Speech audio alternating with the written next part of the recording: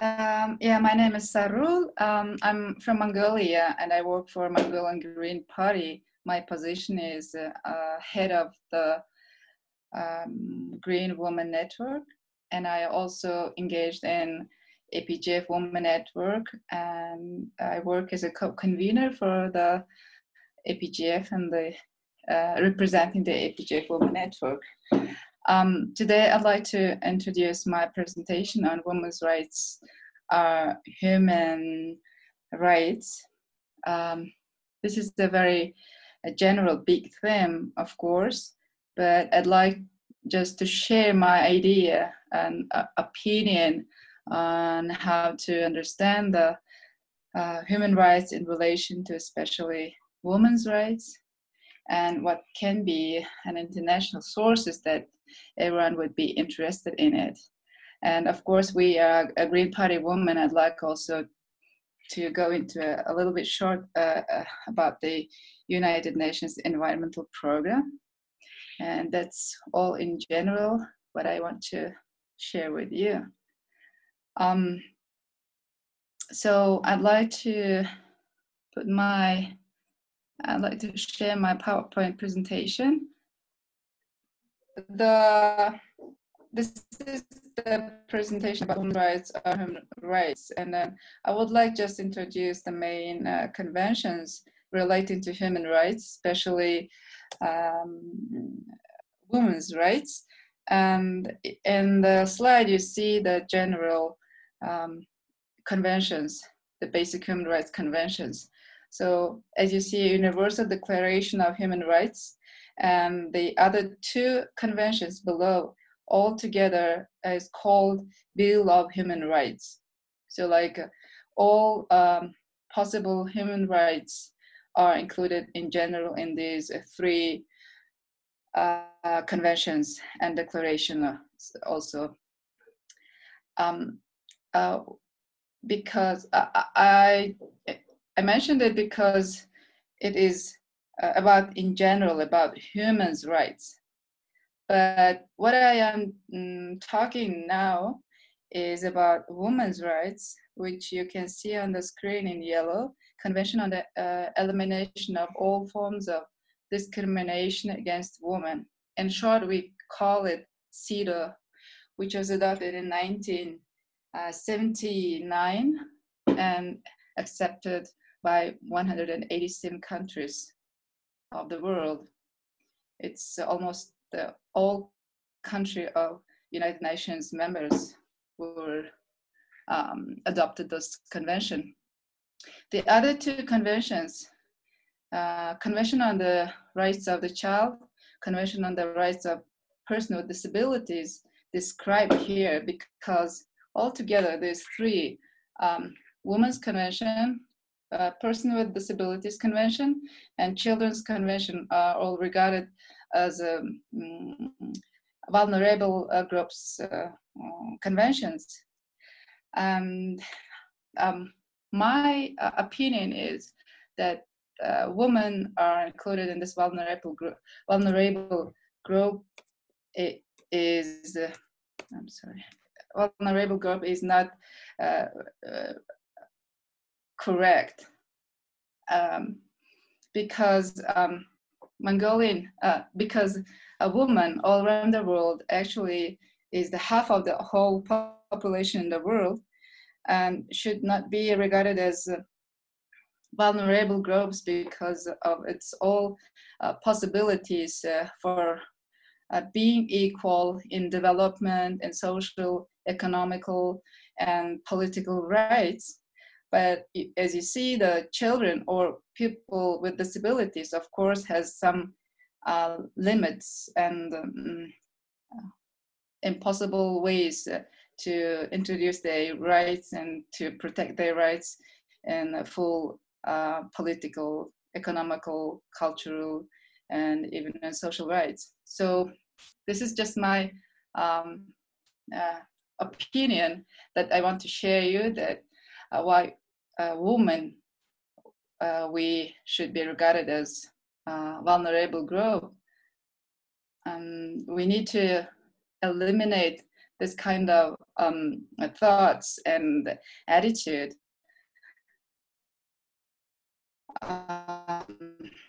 Unfortunately, all that this equality between men and women are still a problem in all around the world, even in developed countries. And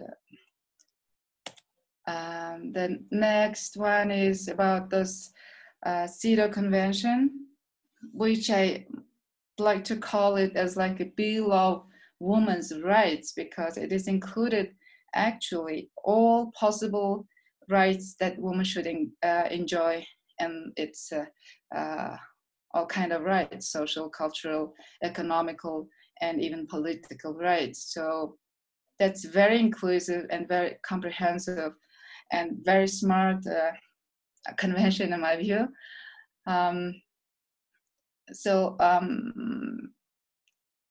Yeah, and CEDAW in general introduced all these rights in 3 principles. Principles of state obligation, principle of substantive equality, principle of non-discrimination.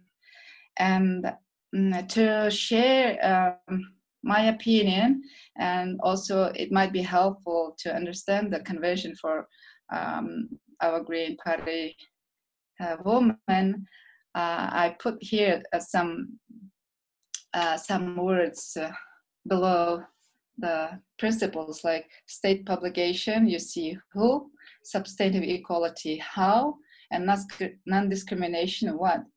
The convention obligated state to introduce, to implement, and to develop all these convention ideas, regulations in its in the state's institutional, legal, and all kinds of implementing ways.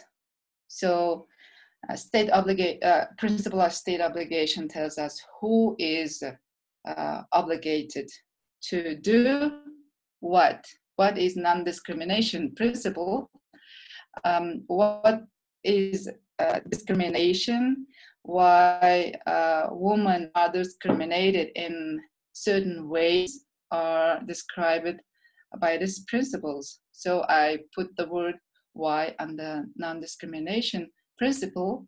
And the next one is the most important and very helpful principle for especially for women who are engaged in political ways and who want to introduce this convention in a way to introduce policy in regard of their parties. And we as a Green Women Party, women of Green Parties have also our gender equality policy and toolkit. So we might compare the convention principle to our gender equality toolkit. Would be very interesting, and we might get more some helpful ideas, regulations from this convention.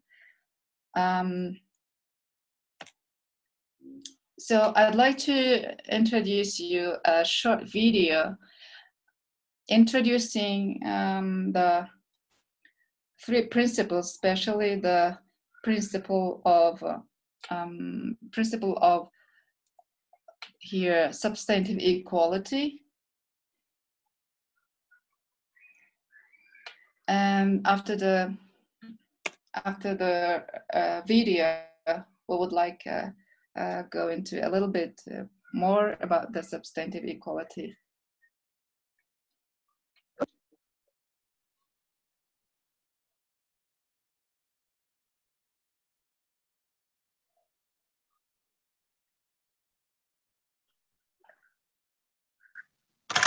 CEDAW, the Convention on the Elimination of All Forms of Discrimination Against Women, is an international human rights treaty that focuses on women's rights and women's issues worldwide. It follows the following 3 principles: substantive equality, non-discrimination, and state obligation. This video explains the principle of substantive equality. There are many contributing reasons to inequality. Some people are born with much more access and opportunities as compared to others. Gender stereotypes enforce the difference between men and women. It labels women as weak and in need of protection. But in reality, both men and women share the same traits, except for reproductive capabilities. Women and men are different, but ultimately, we're equal. Inequality between men and women is also reinforced by the patriarchy system that sees men as leaders.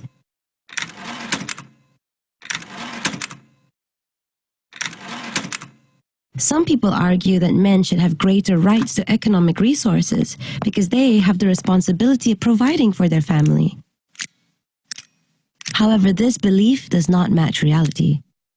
Today, women are unmarried, divorced, widowed, or otherwise separated or abandoned by circumstances and are the sole providers. In Southeast Asia, many households are headed by women. It is estimated that 70% of the world's poor are women. Equality for women can be viewed in three approaches: formal, protectionist, and corrective. In the formal approach, society ignores that men and women are actually different. It follows the male standards, disregarding women's special needs. For example, a factory allows men and women to take night shifts, but if the factory is not well lit, it can lead to assaults. This may discourage women from doing night shifts. In the protectionist approach, women lose opportunities because they are perceived as vulnerable and prohibited from participating in certain activities. In the same example, the factory has a policy of not employing women on night shifts to protect them from being assaulted. This does not address the problem and denies women extra income. In the corrective approach, priority is given to correct the environment in order to benefit both men and women equally. The factory could install more lights and provide transport for women in order to create a safe and enabling environment for them to work night shifts. Corrective approach leads to substantive equality. It recognizes differences but affirms equality between men and women. It places an obligation to correct the environment that disadvantages them. It evens out the playing field, and it requires laws and policies to take gender perspective into account. Substantive equality ensures that women have equality in opportunities, equality in accessing those opportunities, and equality in getting results or benefits. This video covers substantive equality, one of 3 CEDAW principles.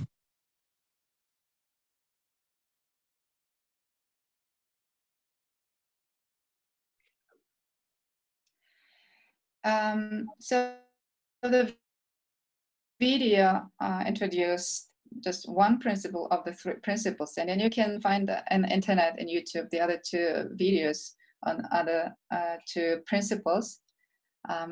It's very interesting videos. So as you see in the substantive equality video, the approaches are introduced in 3 ways.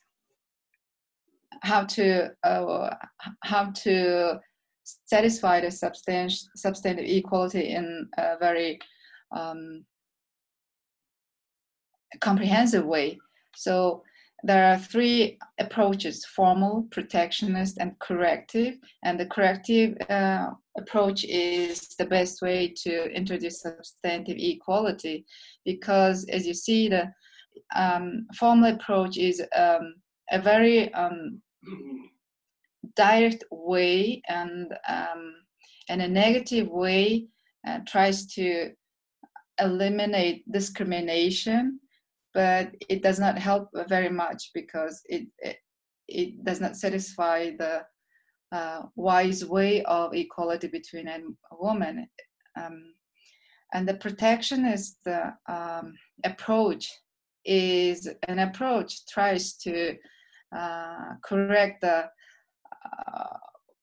how can I say, wrong approach of formal one, but it is still not satisfying to enjoy the woman the whole rights of equality in many ways.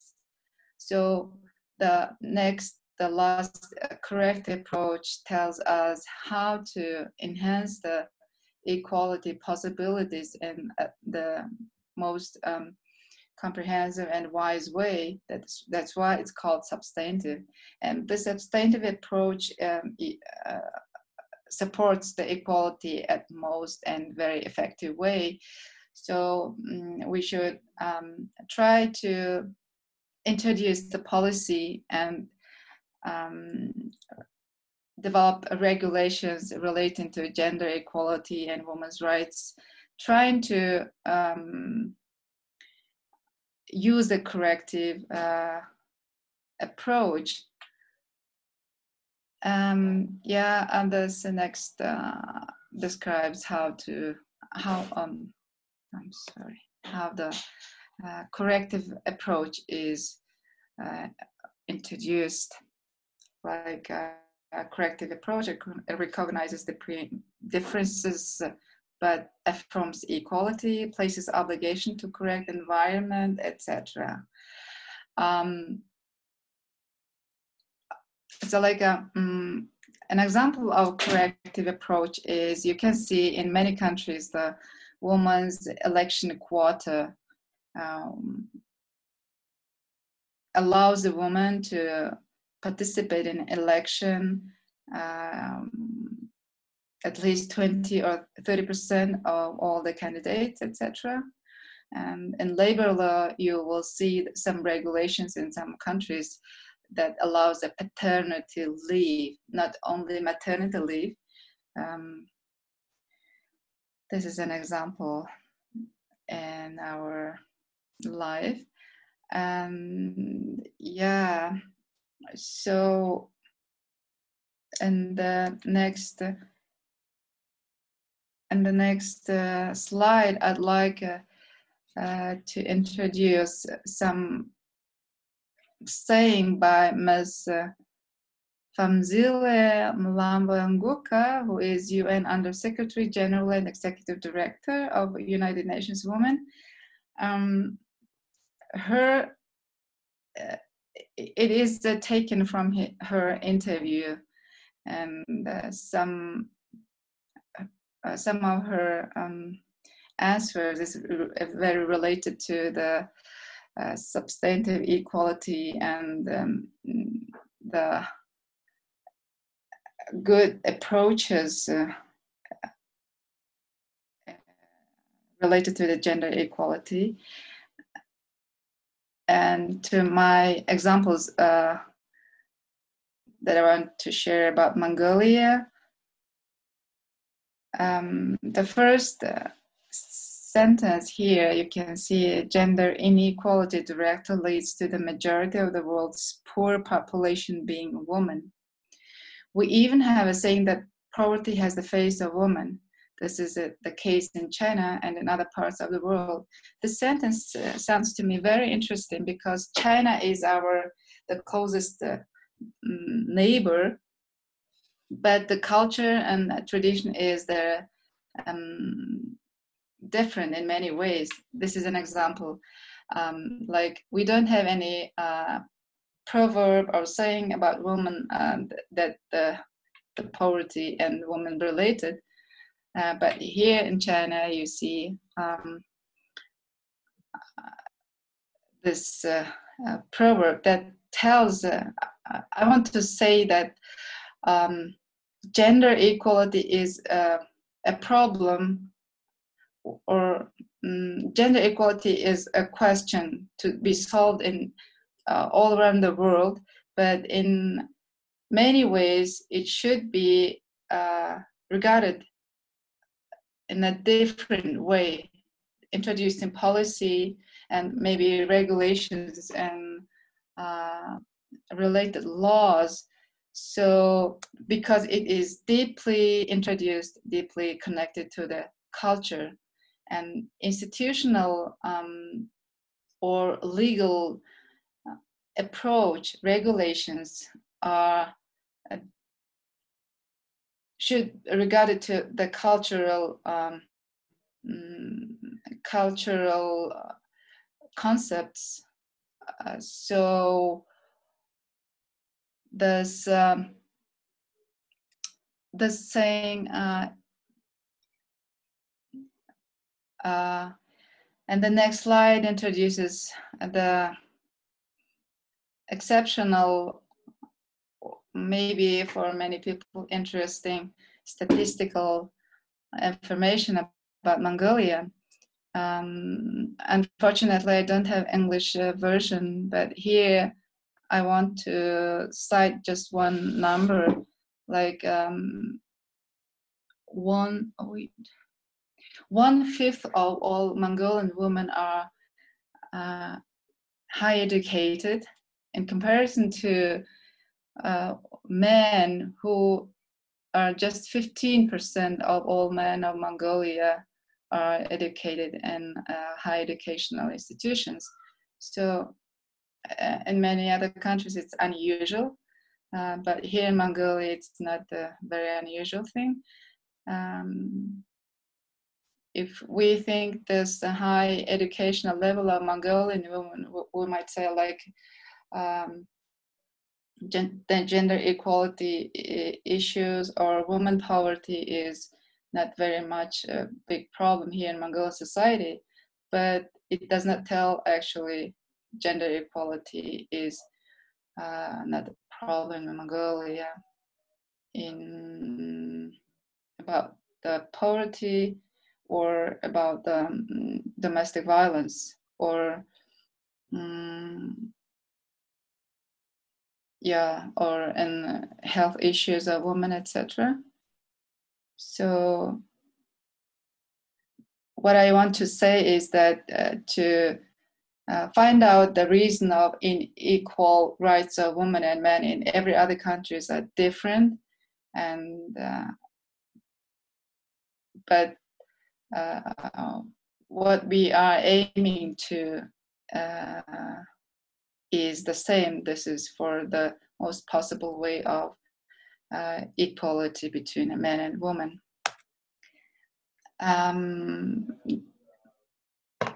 As a Green Women Network leader of Mongolian Green Party, I always think how to introduce the gender equality in the most effective way in Mongolian society. So like based on interesting statistics and the reality and the political and scientific approaches, I am dreaming to introduce a policy like she for she and she for he. This is a version of an international movement, he for she actually, but I'd like to use it in Mongolian case for this to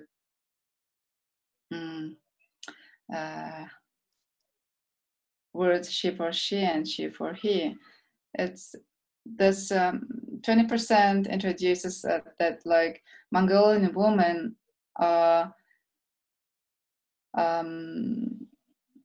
just 20% at decision-making level in Mongolian politics, and other 80% are introduced by men, which tells a little bit controversy that Mongolian women are higher educated than a man. So this is the reason why we should women support women. More than 50% of Mongolian population are women, but at decision-making level, it is not the case. So the problem is that women should not, women don't support women at decision-making level at the election, etc. So, and because of the men's education is lower than men in the society, the problem raises actually many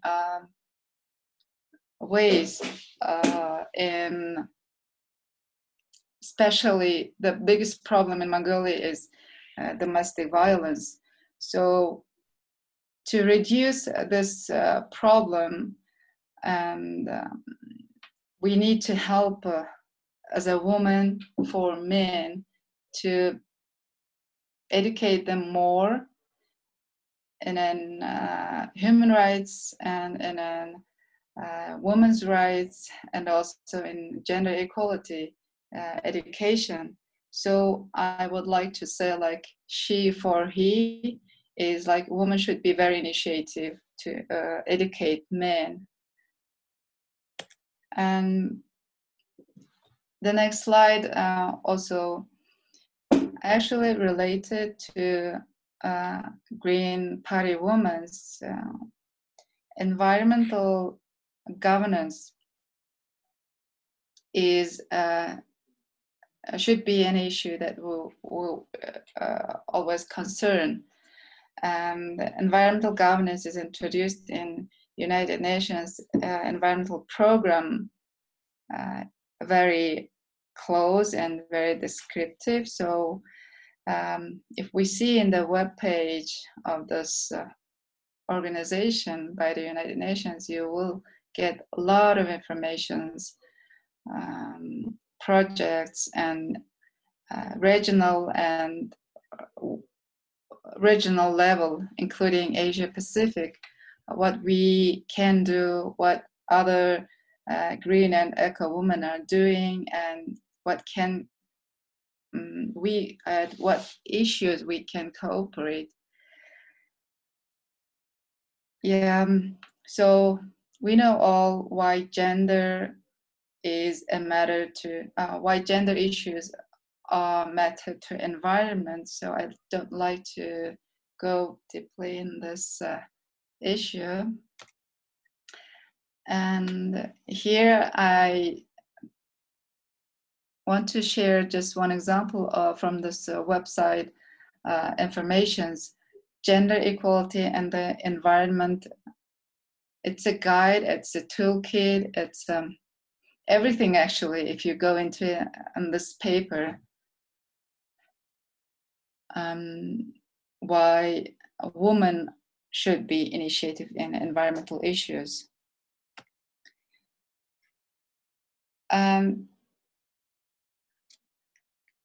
At the end of my presentation, I want just to share this information because of this coronavirus, very exceptional situation all over the world.